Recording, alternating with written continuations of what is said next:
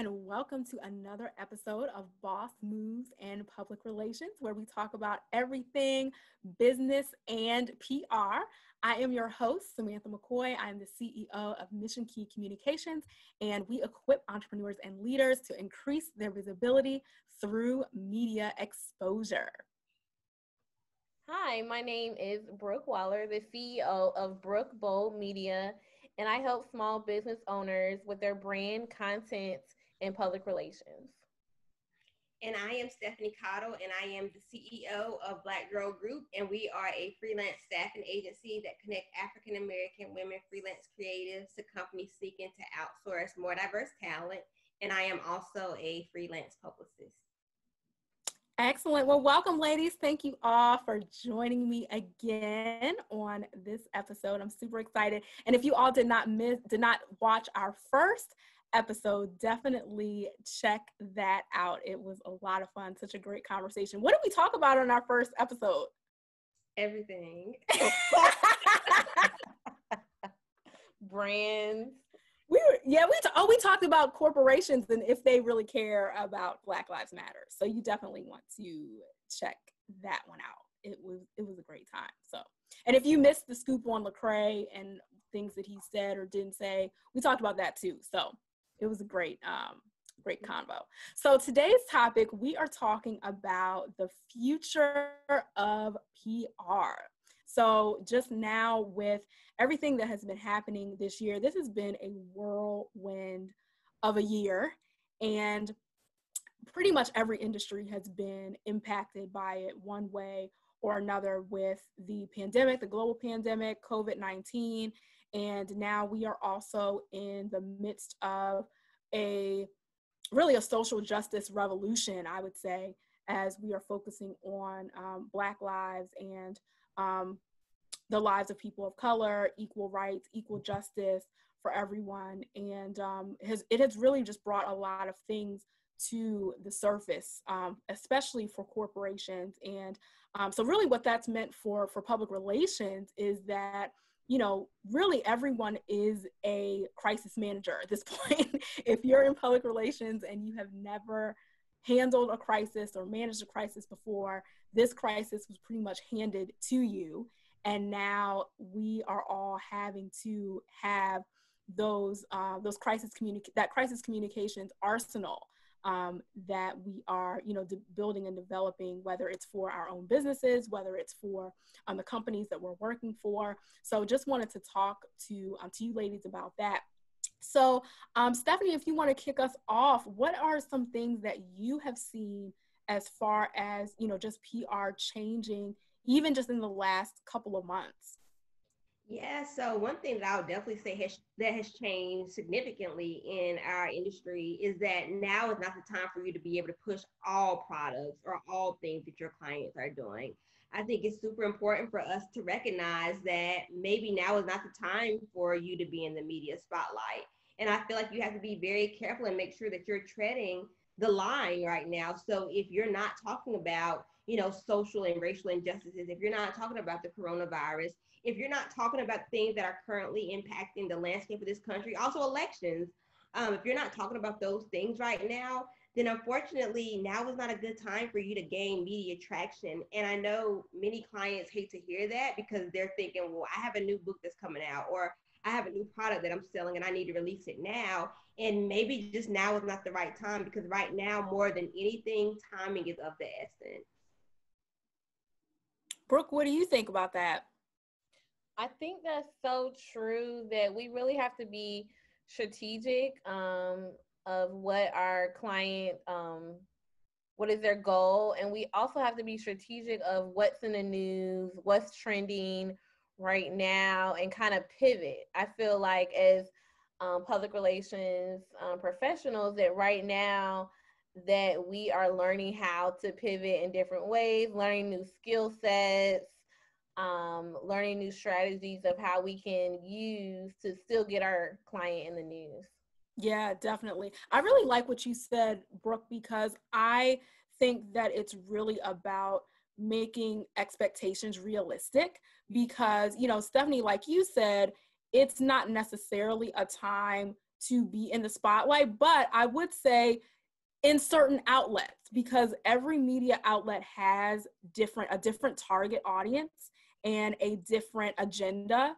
And so there may be some platforms that still want to hear what's going on. They kind of want to provide an alternative to all the news. Because when you turn on the local news, the national news, you're going to be hit with, the latest and greatest of everything going on with COVID, everything going on with Trump, everything going on with, XYZ, fill in the crisis here.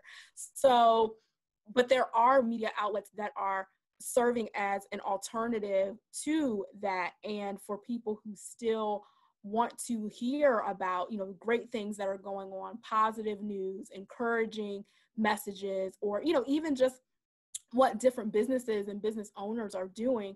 So I think that it is really important to just really be honest and realistic about how choosing the media outlets and being strategic and saying, okay, if you are choosing to move forward with your launch or with your book or with, whatever it is, which outlets would be most receptive to this, and how could we pivot, and maybe you won't be on this outlet, but this outlet may be a better fit. So I think it's more of what I try to do with my clients is really encourage them to think kind of outside of the box and think not globally, but more broadly about what media coverage really means. Because, PR and building buzz, you can build your own buzz, and so it's really about, if you can't be on a certain channel or a certain outlet, it doesn't mean that it's over for you. It's just saying, okay, what are some other creative ways that you can use to build your own hype, so to speak? And then when it is a good time for a particular media outlet, you're doing both. So it's not all one or all the other, but both are working together to help increase the exposure that you're looking for. That's so true. I was going to say that we have to constantly build relationships, because I feel like even though during these kind of rough times, the pandemic that we are in, still checking with people, still checking with your contacts and build that relationship, because you never know when they might have a lead for you or your client. Exactly. And, even to piggyback off of that, Brooke, I think that's the part that people forget about, is like when you're building a relationship takes time, and it's also, two-sided. So even as a publicist, yes, we want our clients to gain coverage, but you also have to remember that we also want our friends who's a journalist to keep their job. And I think one thing, I don't know if I said on the last podcast or not, but I know right now, just checking in with my friends who are journalists, a lot of them have said like, hey, Stephanie, our news offices have cut, maybe 50% of our staff, whether that's written or whether that's, TV news. And the challenge is now they want to know what covering your story is going to do for them, because they need to keep their jobs too. And so when you have that relationship, you understand that as a publicist, like, hey, I do have this great client, but I also have this friend who's a journalist who needs to keep their job. And if they both can't benefit from the piece that you're pitching, then again, maybe it is, like Samantha said, thinking much more broadly, or maybe just saying, you know what, I think this story would be great, but maybe we should revisit it again in maybe like 2 or 3 months when things have kind of slowed down a little bit in terms of the news cycle. Yeah. And Stephanie, I think the points that you're making, they're really valid regardless of what season that the news cycle is in, because especially I think now that we have really shifted so heavy to digital, that a lot of media outlets, before it was more about viewing and how many people are watching. Now it's really how many people are clicking and how many people are viewing and how long they're viewing. Are they watching the whole thing? Are they sharing it? Are they reposting it? So it's so many other factors that go into, not only is this story newsworthy, but is it clickable? You know what I mean? Like, is it shareable? Is it social media worthy, really? And that is, I know that there are a lot of media outlets who their metrics have changed and shifted over the last 5 to 10 years because of the digital pieces. And so even thinking about that, where before you could kind of pitch stories based on a client's maybe credibility based on their education, or maybe because they have some, new methodology or system or something like that that they came up with. Now, in addition to that, media outlets are also looking at what is your digital footprint. Are people following you? Have people deemed you an authority that they know, like, and trust? And so the media is kind of expecting you to do some initial work, you know what I mean? Where it's like, you can't just show up and say, hey, media, I'm great. Now, show me to all these people. Now it's like that you have all of these free platforms that you can use to create and show trust and show your authority, show that you can speak on camera. There's just so many other factors where I think that those things, even when we're not in the type of crisis situation that we are now, I think that those rules, Stephanie, and guidelines that you were saying, they still apply, because it's not about, the media is not there for you. The media is there to serve the audience and their target audience, and they want to be able to present information that is beneficial. So I know I'm kind of like on a soapbox on this because I'm very passionate about this topic. But I just think I have to explain it so much, because people are very, everybody says that they love media attention. But then when you think about all of the factors and the prep and the different things that go into it, it takes a little bit more. It's not as easy as just picking up the phone and calling. And even people that we do have, in our networks and in our contacts, we can't just email them just because we have them in our email. You know what I mean? Like, we have to make sure that it's something that is relevant, that works for them. So.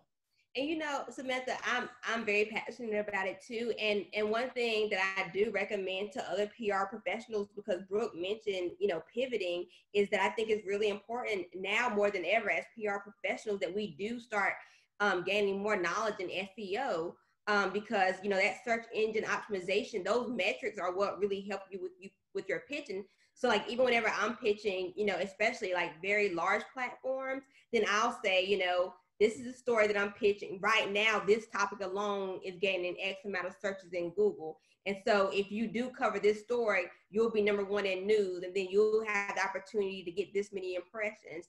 And so going back to what you said, Samantha, it plays into the whole aspect of, yes, I'm a publicist, but I also understand your need for digital clicks, because I've already done the research for you. So now you don't have to worry about if this story works. I'm telling you that this story is going to work. And I think as PR professionals, the more information we can give the journalists that shows them, hey, this story will work for you, I think the better your chances are of landing those placements.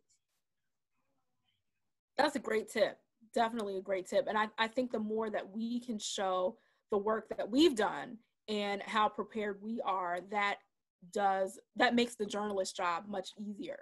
So as far as, I guess, what you see different publicists having to plan for and kind of deal with now that's different than before, we were talking about always having to have crisis management plans in place. And if you have not worked in crisis before, you kind of are getting thrown into the deep end of it. So where's the good place? Either Brooke or Stephanie, you can answer first.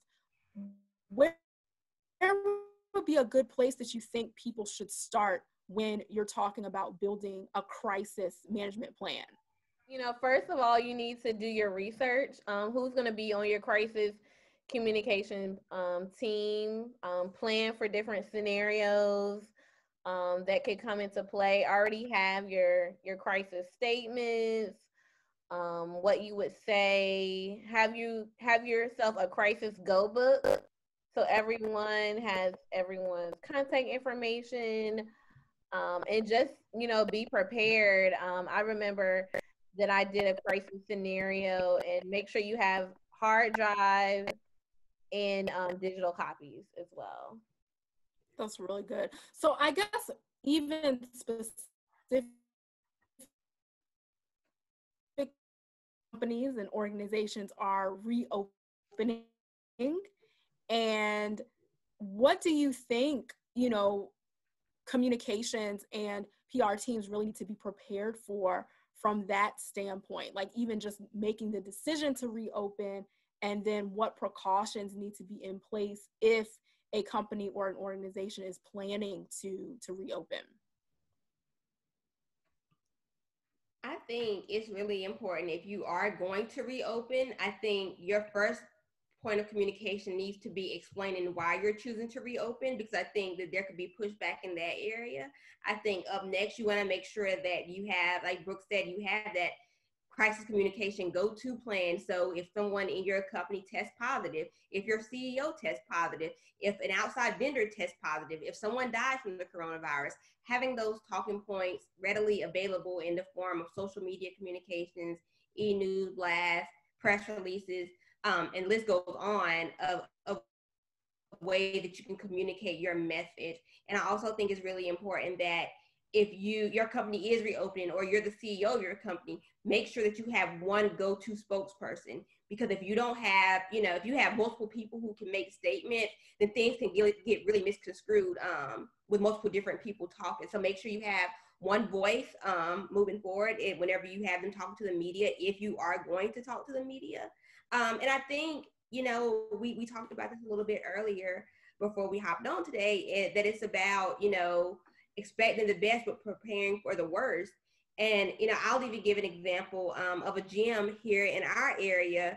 Our gyms are not allowed to be open yet. And where are you, Steph? I'm in North Carolina. So in the state of North Carolina, gyms are not allowed to be open. Like, we're still in phase 2. And so our gyms have been closed since the beginning of the pandemic.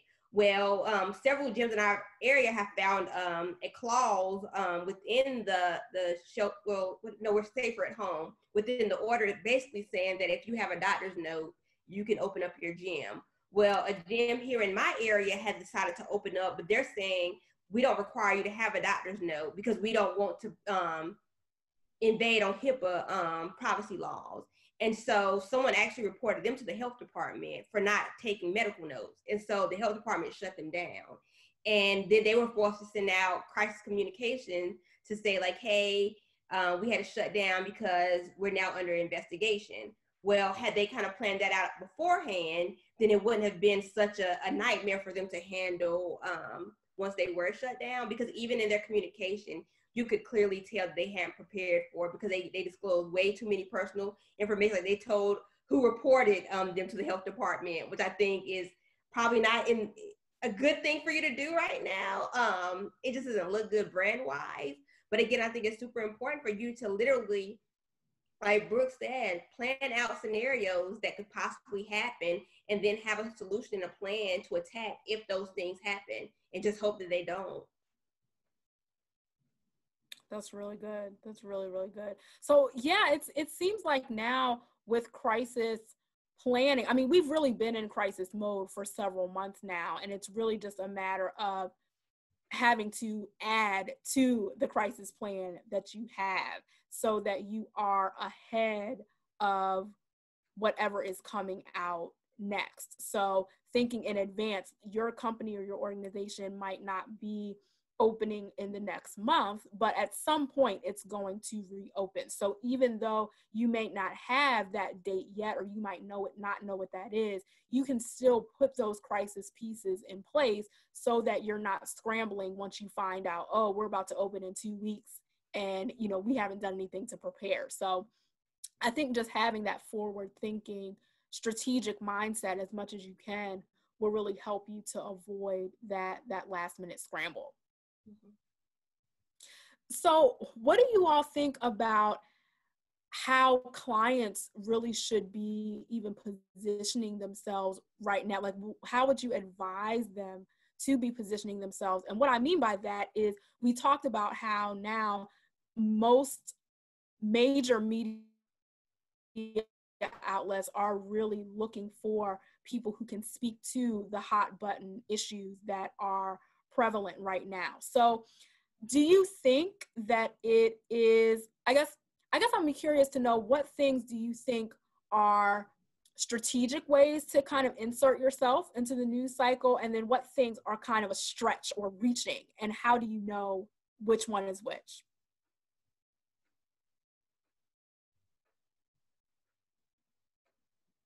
Okay, I'll start. Okay, I can just give some examples. Okay. That's the easiest way for me to do it. So, for example, I have this client who they're called the HBCU Hub, and they provide resources to high school students who are interested in attending HBCUs. They also provide information to HBCU students about local events that are taking place. Well, obviously, right now, the kids are not in school. They will be returning soon. But one way I was able to insert my client into the news cycle was through thought leadership. And so now he speaks about what reopening plans look like for HBCUs and how HBCUs can make sure that they're being better advocates for their students as they reopen. I also have another client who is a travel agency. They were really trying to figure out, okay, no one's traveling right now, so how can I insert myself into the news cycle? And so what we discovered during the July 4th holiday was that RV travel is on a rise. And so again, positioning her as thought leadership, so she was able to talk about why folks are choosing to travel via RV versus traveling via plane. And while it may not be ideal because most clients want those feature stories, it really works out in the client's favor if they know how to drive the conversation back to their brand. So, if you have, I don't know, let's say if you have you're a teacher, you have a teaching app, right? Well, the students may not be in school yet, but maybe you insert, yourself into the narrative talking about how your teaching app could help, students stay better engaged when school does reopen. And then you say, and by the way, if you want to download it, here's my website. You know what I mean? So I think it's really important that you don't get so caught up in the fact that, hey, this story is not about me. It's not look at me, but you're really offering your thought leadership. But then at the same time, you're still making sure that people know that you're the CEO of this company, or you're doing this right now, and that you're always driving traffic back to your brand and back to your website. Really good. Definitely a good point. I was gonna add to that also, as the driving back people back to your website is to always look to try to add value. I advise my clients to always do that. That it's not always about look at me, like Stephanie said, look at me, look what I can do. But how are you adding value to the conversation? Such as there's still such a conversation about going about race and social injustice, and I have a client now working on to how she can insert her expertise and from a psychological background, and just from her background of dealing with crisis and scandals, how she can insert herself into the conversation by adding value, but then also inserting her brand and her services that she offers. That's really good. And even on that note, I think I made a point earlier about that there will be some media outlets that are open to, still learning about what different businesses are doing and business owners, and may give you kind of more of that feature or profile type of interview, even in the times that we're in now. But I think even with that, something important to note is that I always advise people to have something prepared that is related to what's going on right now, even if that's not what you're brought on. Like maybe you're doing a podcast, or maybe you're doing, a love segment or relationship segment or something like that. But still, no matter what the interview subject matter is, always being prepared to speak to what's going on in the world, because people, a lot of times hosts will use that as an icebreaker, or someone may call in. If you're on a radio show, someone may call in and just ask about it. There might be some way where there's always going to be some opportunity to tie it in. So I think that it's very important when you are prepping clients for interviews that you're always saying, what do you think about this? What are your thoughts on this? And if someone was to put a microphone in front of you unexpectedly and ask for a statement, what would you say? Just so that you have those words formulated and you're not kind of in the moment kind of searching and trying to figure it out. And I think even if you're someone who says, I'm not a political person, I really don't speak to, that's not really something that I'm heavily focused on. Well, even if that is your stance, you still want to even be able to say that articulately so that people, just so you have something ready in case you need it. What are your thoughts on how celebrity publicity has been going on recently? We know there have been, the past few months, definitely a lot of things going on in Hollywood. And I have not had a celebrity client, at least not yet. But how do you see the future of PR even kind of fleshing out on the Hollywood scene? Do you think things have changed for them? And just kind of what do you see that look like? And I guess the reason I'm asking is because people do have different thoughts on whether celebrities should be chiming in on everything that's going on right now, especially if they haven't before. So just wanted to get some thoughts on what you think about that. Yeah.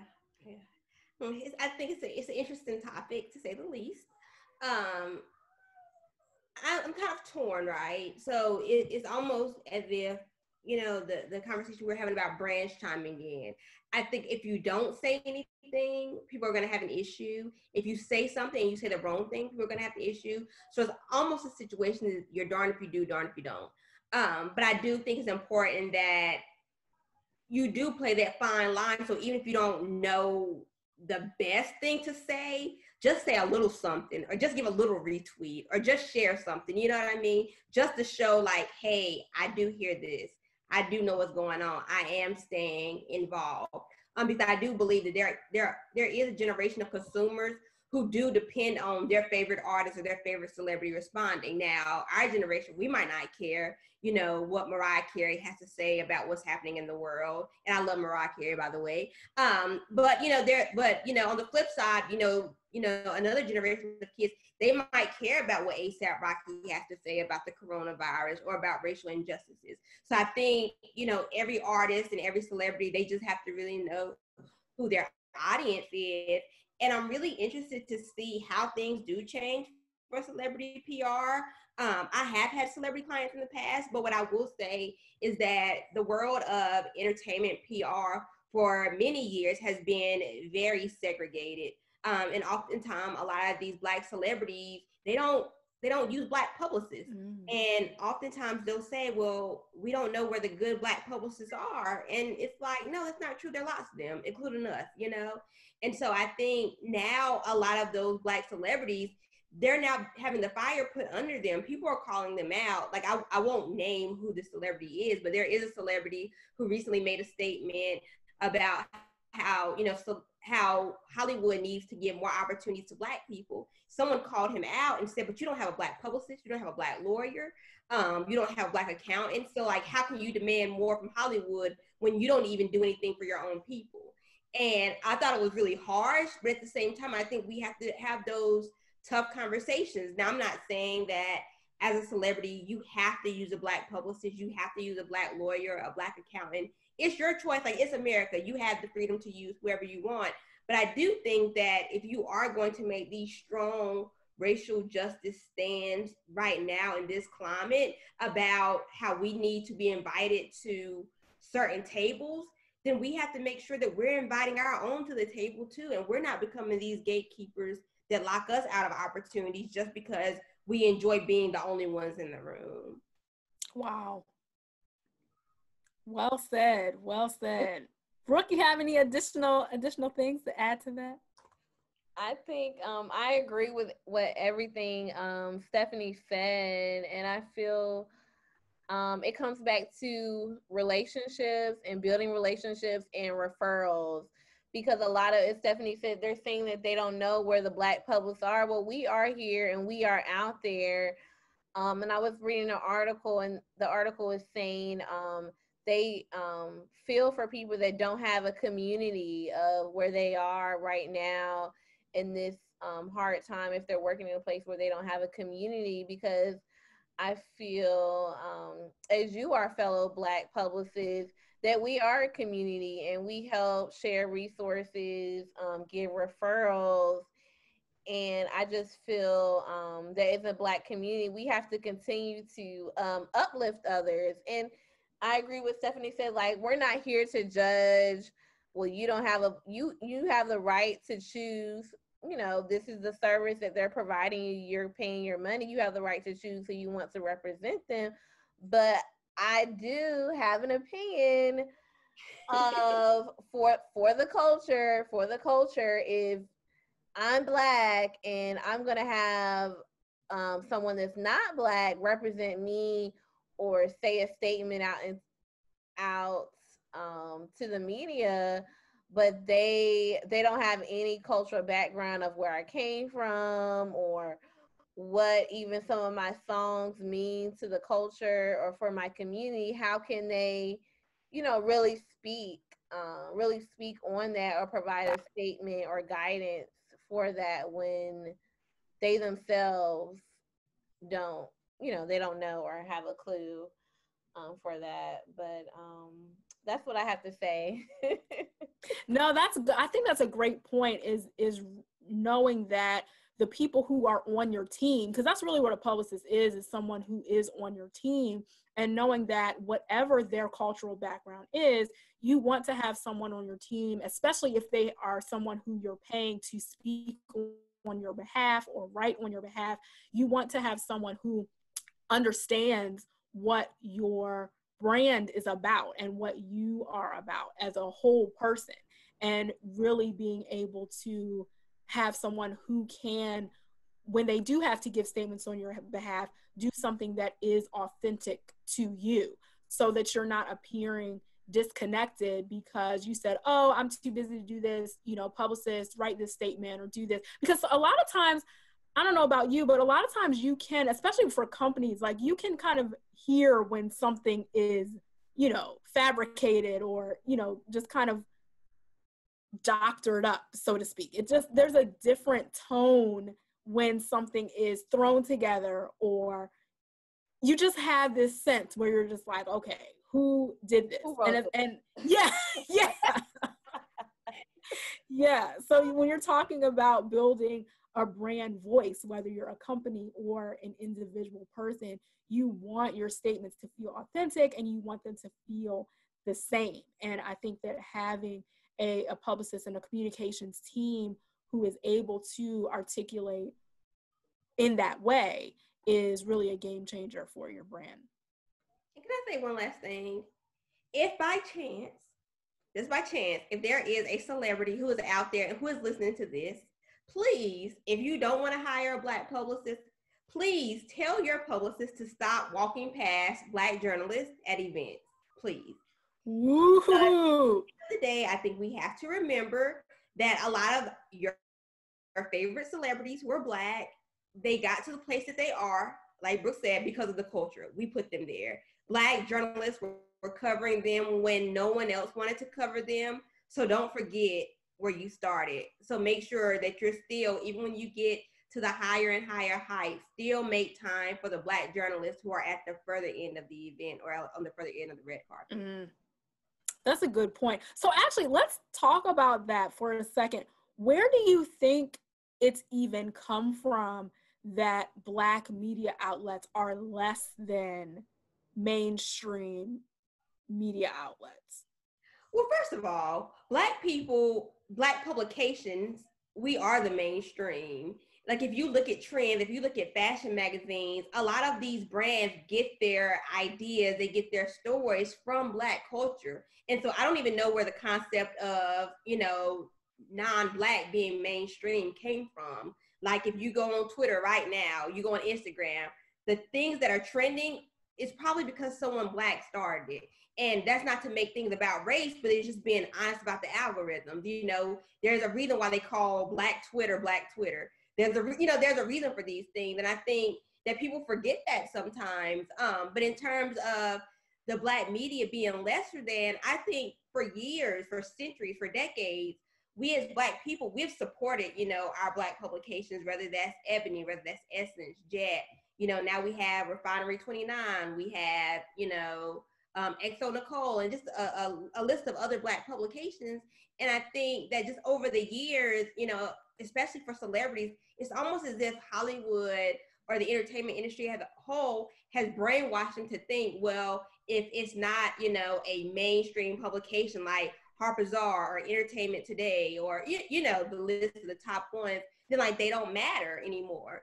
And I don't know where it comes from, but I do believe that if, these celebrities become more conscious of like, no, we want to blow these publications up just as much as we blow up these other ones, then I think that narrative can truly shift. Because think about it, right before the coronavirus, maybe it was like the end of last year, I wish I had the exact number, but there were like 15 top magazines and all 15 of them had a Black woman on the cover. And they were saying that that was the first time that's ever happened, but it's also happened very intentionally because these publications knew that the highest consumer of print magazines were Black women. And so they're saying, okay, if this is our consumer who's buying the magazines during a time where no one is really buying magazines like that anymore, maybe we need to reflect our consumers more. And like, if you go back and you look at the numbers, because there was actually someone who produced the numbers, those 15 magazines had their highest selling months simply because they put Black women on the cover for the first time. And that's not an accident. And so again, I think it's about changing the narrative. And I think that even as, some of these, top magazines, especially as they grow or media outlets grow, you start to see that they're now starting to hire more and more Black writers, more and more Black reporters, more and more Black producers.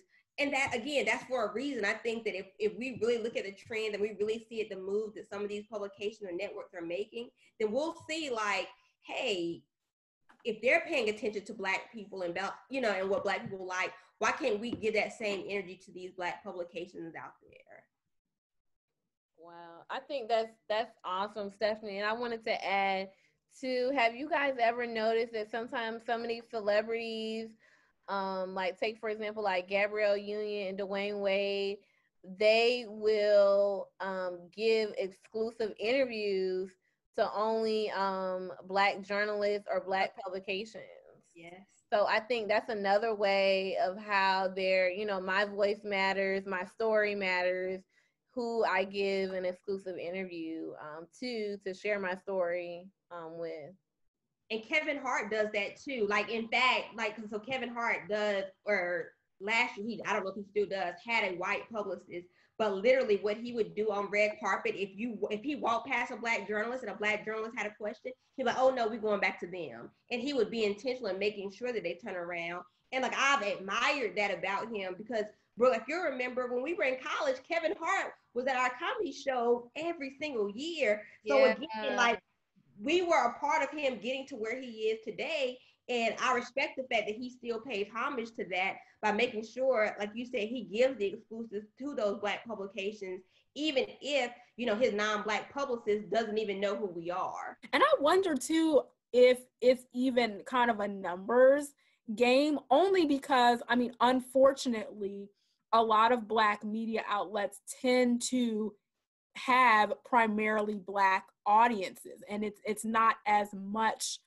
crossover, so to speak, whereas what's considered I'll just say a non-Black specific publication, they're getting audience from so many other groups on a regular basis, that just from a numbers perspective, it's like, okay, if I can only talk to 3 people, I want to make sure that my brand is getting out in front of the biggest number of people possible. And so I may skip this Black media outlet over here because they're great, but their audience is only 1,000 people.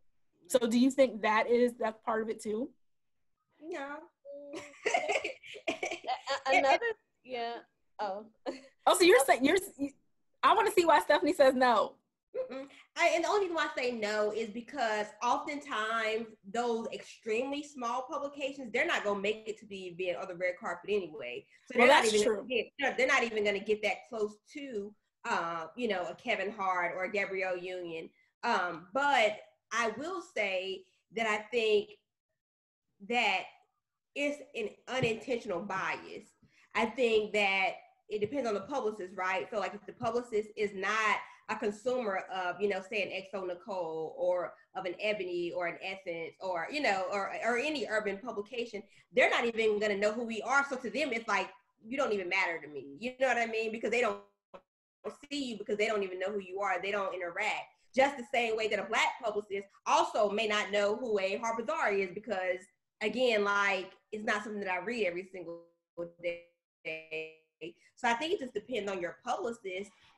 Maybe for some people it could be a numbers game, but if we're completely honest, if we went back and asked that publicist, well, how many people are reading this magazine? That's true. That's true. They couldn't tell. Yeah, and I wasn't speaking about a red carpet situation, because I know there's only a certain type of media that does get invited to that. But I was just thinking, more in general, if the numbers play into it. But I think you make a good point on that. I think it's maybe more than numbers, maybe it's name recognition.